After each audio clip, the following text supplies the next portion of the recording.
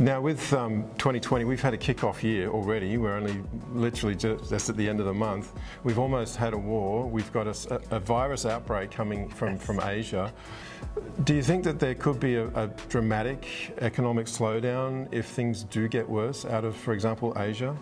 So the short answer is no. Okay. The longer answer is yes. By no, I say, because we trust our friends from tourism economics, from Oxford Economics, who are saying, look, as long as things just sort of sputter along, GDP growth will be positive, the American economy will expand, which means there will be more rooms sold. GDP and room demand are connected at the hip. But as you said, there's just a lot of uncertainty right now about the Asian flu virus going around and what that does, not just to China, but to travel globally. Right. You know, so it's too early to tell. Can things go more wrong than right?